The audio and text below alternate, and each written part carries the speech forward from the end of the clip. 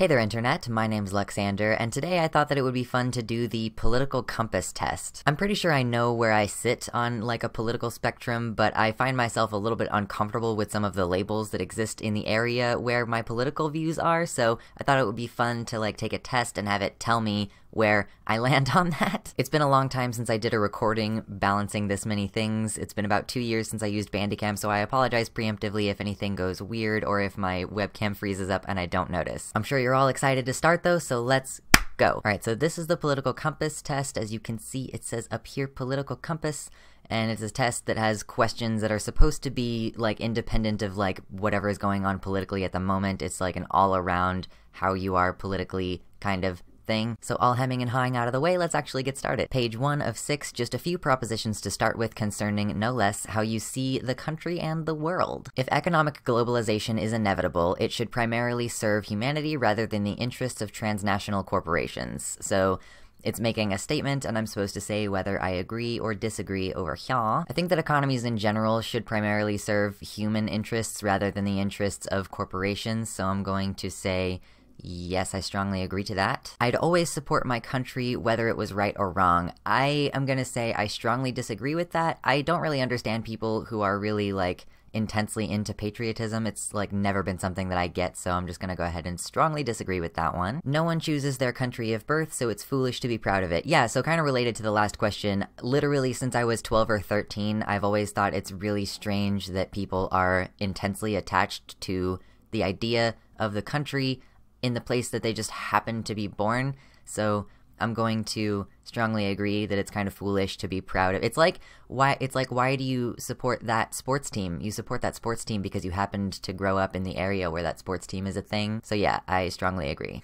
Oh boy, our race has many superior qualities compared with other races. I'm gonna say strongly disagree for hopefully obvious reasons. The enemy of my enemy is my friend. I'm not really sure what this is supposed to mean politically, if I'm being honest. I would probably say politically the biggest, like, enemy as a concept to me is like someone who is virulently anti-trans, and I don't know anyone who would be the opposite of someone who's virulently anti-trans who wouldn't also just be my friend in the first place politically. But I guess also in politics it's really important to be willing to compromise on certain things, and if you have someone who is going to be able to ally with you on certain things, like maybe I'm just gonna go ahead and soft agree so that I can move on from this one. Military action that defies international law is sometimes justified. I generally assume that international consensus on things that are inappropriate to do as far as military action it's been thought over and discussed enough that, like, you shouldn't maybe violate those rules. Like, it's probably a bad idea.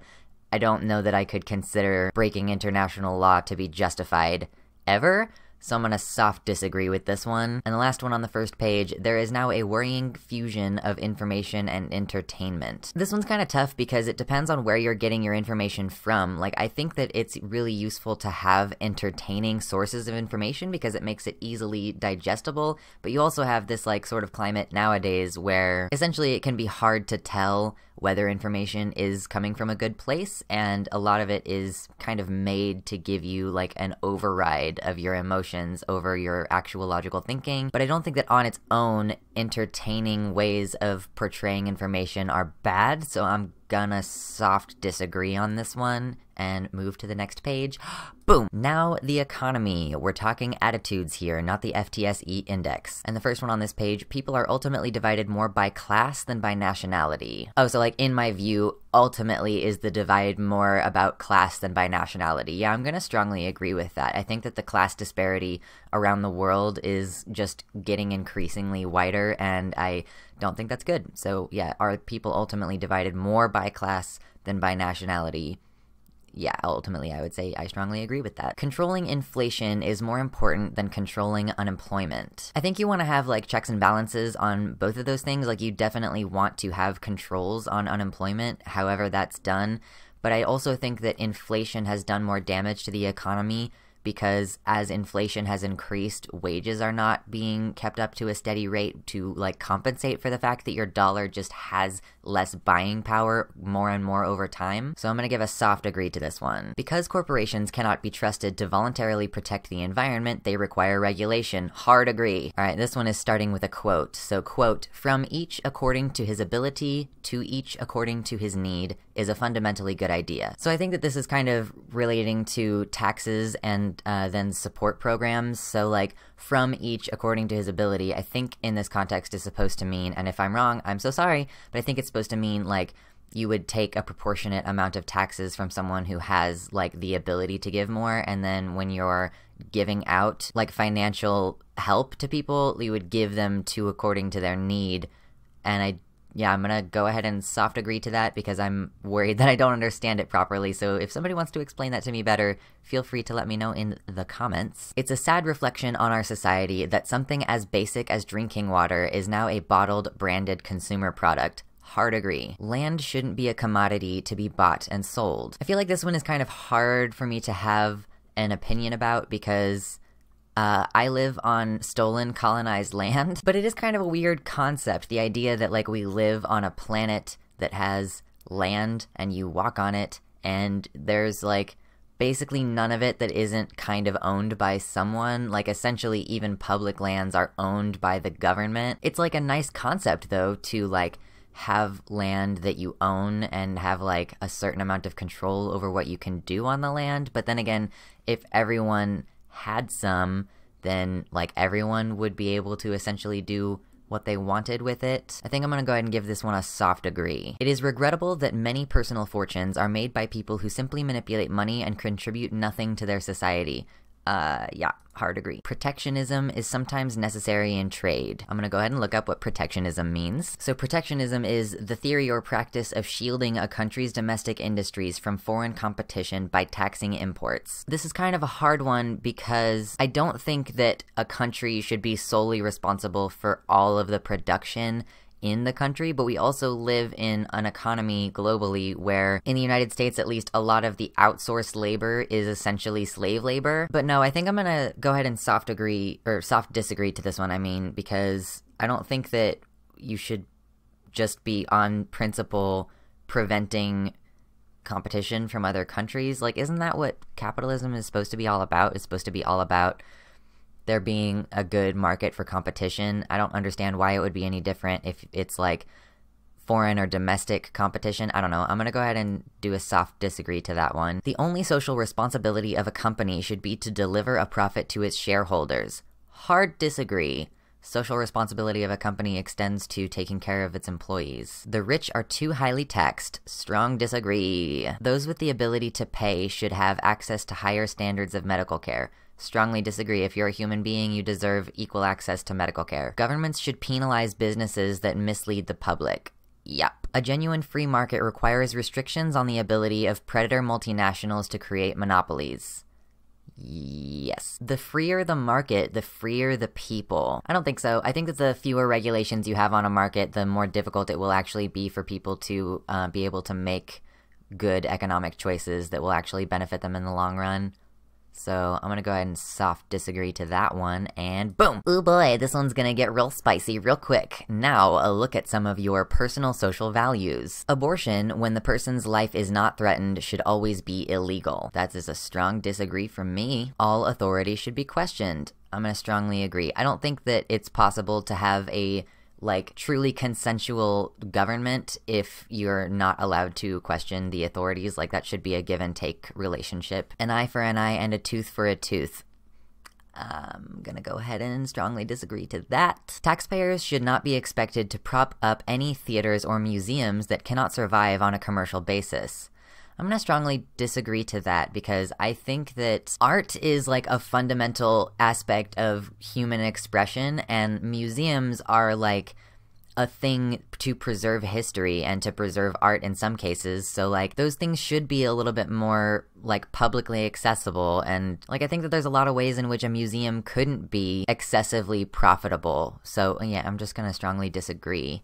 and then move on. Schools should not make classroom attendance compulsory. So if attendance is compulsory, then that means that there are punishments that will go along with compelling people to go. And I think that there is a degree to which there should be more options for kids to learn outside of that context. And so, like, if you have a really strong interest in something as a 12-year-old and you want to, like, take a year to, like, devotedly study, I don't know, how to make apps, for example. I saw, like, a 12 or 13-year-old kid give a TED Talk on the fact that his parents allowed him to do, like, homeschooling. I think that that should be an option for kids who are not making it very well in a public class kind of environment. So I'm gonna go ahead and give a soft agree to that one. Ooh, all people have their rights, but it is better for all of us that different sorts of people should keep to their own kind. Strong disagree. I'm very sorry, I didn't know that corporal punishment was going to be on this list of questions. I went into this blind. Good parents sometimes have to spank their children. Strongly disagree. All of the scientific data that's available on this tells us that it's bad for children to hit them, basically. You're a grown adult, you should not hit a child. It's natural for children to keep some secrets from their parents. I'm gonna strongly agree. I think that privacy is important, and, like, you should have a relationship that's founded on trust, and if your kid doesn't feel safe telling you something, then you need to work on your relationship with them. But it's natural for kids to have little things that they keep to themselves. Possessing marijuana for personal use should not be a criminal offense. Strongly agree. I think people should be able to do what they want with their own bodies, especially if the substances have not been proven to be harmful in any way. The prime function of schooling should be to equip the future generation to find jobs. I have kind of mixed feelings on this one because I like the idea of pursuing education for education's sake and just learning for learning's sake, but I also understand that we live in an economy and in a world where you do want to be equipped to find work later, so your primary schooling, I think, should probably at least try to equip you to find jobs. Now, especially middle school and high school in the United States is really more about equipping you for college, which I don't think is very beneficial. I think that we should be more encouraging of people to go into trades and other forms of work that don't require college, especially because of the amount of debt that you can get into nowadays with that. I think I'm gonna go ahead and give a soft agree to that one. Yikes, oh boy, I did not know that eugenics was going to come up in this either. Again, I apologize. People with serious inheritable disabilities should not be allowed to reproduce. Strongly disagree. I'm not into eugenics, thanks. The most important thing for children to learn is to accept discipline. No. There are no savage and civilized peoples, there are only different cultures. Strongly agree. Ooh, those who are able to work and refuse the opportunity should not expect society's support. Well, but what if you want to dedicate your life to being a parent? It's not like that's not labor, it's just a different kind of labor, and it's technically not one where you're producing excess, like, wealth for a company. That one's a really tough one and a kind of complicated one, so I'm just gonna give a soft disagree to that one because I think that this is a lot more complicated than just that thing that it said. When you are troubled, it's better not to think about it, but to keep busy with more cheerful things. There's a difference, I think, between letting yourself kind of wallow in the things that you're upset about and, like, working through it. So I generally don't think it's good to just ignore your troubles and just try to be superficially cheerful. It's just, like, I just don't think that that's a beneficial way to cope with your problems. I'm gonna go ahead and give a soft disagree to that one. First-generation immigrants can never be fully integrated within their new country. Strongly disagree. What's good for the most successful corporations is always ultimately good for all of us. Strongly disagree. They're hoarding money, thanks. No broadcasting institution, however independent its content, should receive public funding. I'm gonna soft disagree to that because you have, like, I think that things like news might be good if it were more public, and, like, you have, like, children's education channels that I think should continue to receive public funding. Next! And this is a continuation of the last page, and how you see the wider society. Our civil liberties are being excessively curbed in the name of counterterrorism. Strongly agree. A significant advantage of a one-party state is that it avoids all the arguments that delay progress in a democratic political system. That's really fascisty. I'm gonna go ahead and say no. Although the electronic age makes official surveillance easier, only wrongdoers need to be worried. Strongly disagree. Privacy is a right that you have, and it should not be compromised for the sake of technically making people safer. Like, it's not only wrongdoers that need to be worried, like, especially when you don't know if you'll end up on a fucking watch list for something, you know?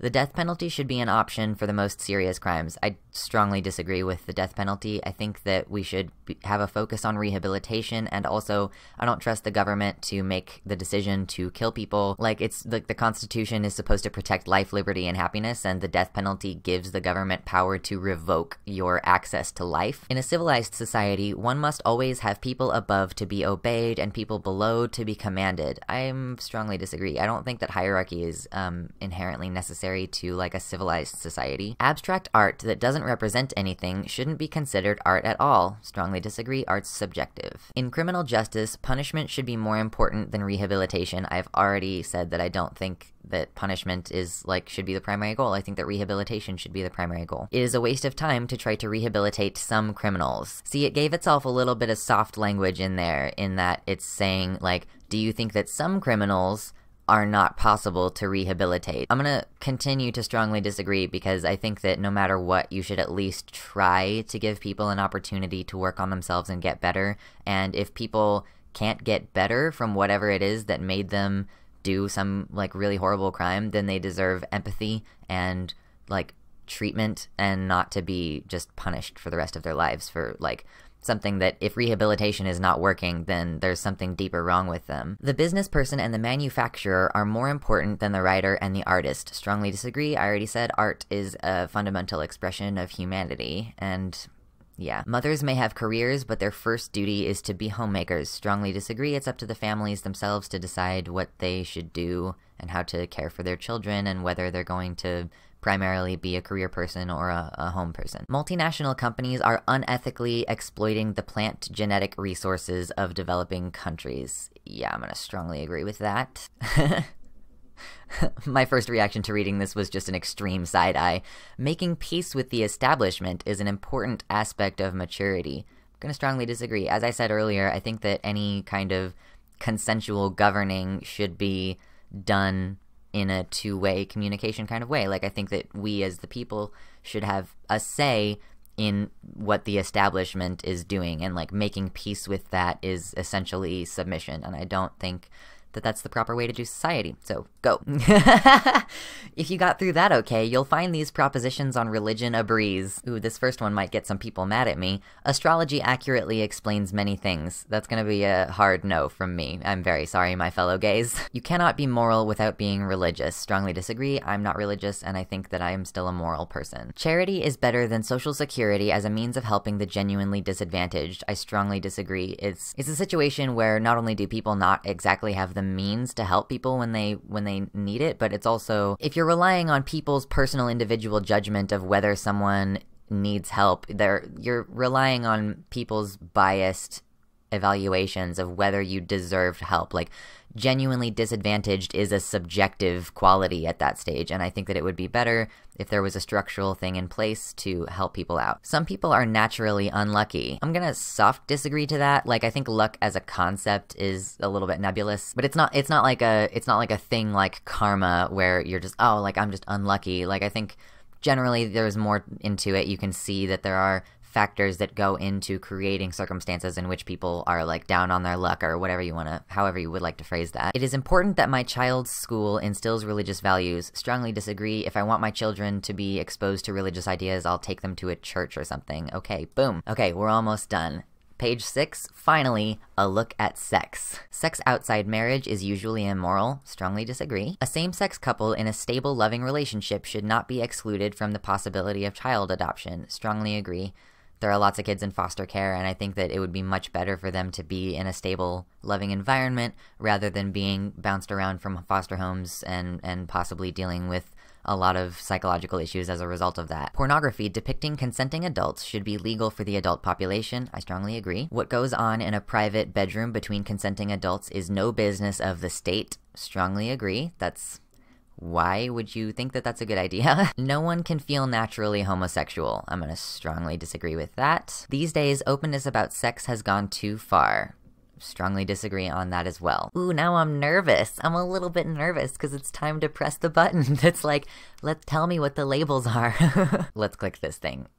Okay, so this page, before it's showing me my results, is basically trying to explain what the chart it's going to provide looks like. Like, this is it's going to put a dot somewhere on this chart. So you have a scale of left to right as far as the economic scale, and then a scale from libertarian to authoritarian on a social scale. I'm not going to read, like, all of this stuff, but I do want to, like, I guess, just read out a couple of highlights that will sort of explain this result. Both an economic dimension and a social dimension are important factors for a proper political analysis. By adding the social dimension, you can show that Stalin was an authoritarian leftist, i.e. the state is more important than the individual, and that Gandhi, believing in the supreme value of each individual, is a liberal leftist. While the former involves state-imposed arbitrary collectivism in the extreme top left, on the extreme bottom left is voluntary collectivism at regional level with no state involved. You can also put Pinochet, who was prepared to sanction mass killing for the sake of the free market, on the far right, as well as in a hardcore authoritarian position. On the non-socialist side, you can distinguish someone like Milton Friedman, who is anti-state for fiscal rather than social reasons, from Hitler, who wanted to make the state stronger even if he wiped out half of humanity in the process. The chart also makes clear that despite popular perceptions, the opposite of fascism is not communism, but anarchism, i.e. liberal socialism, and that the opposite of communism, i.e. an entirely state-planned economy, is neoliberalism, i.e. extreme deregulated economy. And then it's showing you where these different people land on this thing. But scrolling past all of this, we will get to my actual results, which is down here. Hello, is anyone surprised that I am way on the left as far as economics, and I'm also extremely libertarian as far as the social scale goes of this, like, up and down axis, the that's the y-axis. What the fuck is wrong with me? So the worst, no, is anybody surprised? Anybody at all? I'm almost a little bit disappointed that this didn't just outright call me a socialist. But yeah, that was a bit of fun. Now you know where I land politically on the both the economic and the social scales of things. Extremely far left. I am a leftist. That is a label that I've been comfortable possessing for at least a couple of years now. Generally, I think that I don't qualify as a liberal anymore, so I've claimed leftist, and more recently I have been fairly comfortable claiming the label socialist. I don't think I understand communism well enough to say whether I would agree with communism as a concept, but I'm still in the process of learning about all these things, and, you know, BreadTube has gotten its teeth in me, so that's a thing. Alright, let's get rid of that. I hope you enjoyed this video. I really enjoyed making it. It's kind of out of the ordinary for kind of the stuff that I usually do on my channel. Again, it's been a long time since I did stuff with Bandicam and screen recording, as well as doing my normal recording stuff at the same time, so hopefully this turned out okay. If you liked this video, please give me pretty analytics to look at and comments to read. You can find me on Patreon, subscribe to this channel, ring the bell for notifications, and I really hope that you have an okay day. Bye! Hey, it's time for patron shoutouts. Thank you so much to Zendrex, Misty, Alex Badilla, Pinesnake, PNW Atheist Elizabeth, Wellington Marcus, Gretchen Becker, Jenny Swindles, Amber Music, and David Walter. It's $10 a month to get your name read out at the end of every video, and $1 a month to get on the text credits, so go do that thing if you feel like.